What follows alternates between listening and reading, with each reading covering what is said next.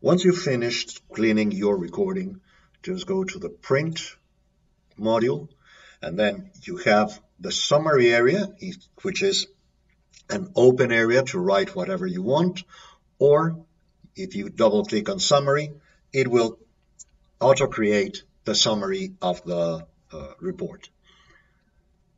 You can select a special pre-programmed system, or you can add or delete whatever you need. Okay, if there's something that you want to delete, for example, here, this is not important, the settings, but it would be important to have the template shapes. Just double click on template shapes. Now the template shapes have been added, and you can drag upwards to the place that you want to have them directly with the strip directory.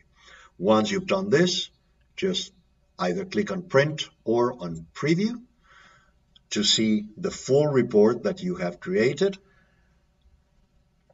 You can review it. It's directly a PDF. Here you have the system, that auto-generated text, and the full report.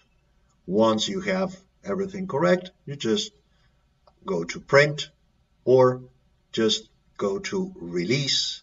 And once you have marked the recording as released, you won't find it anymore on the uploaded. Here the recording is not. You go to released, and now this is the recording that you have finished. It has auto-generated a PDF that you can open directly, or you can reopen the test if you need to do any change and re-release it.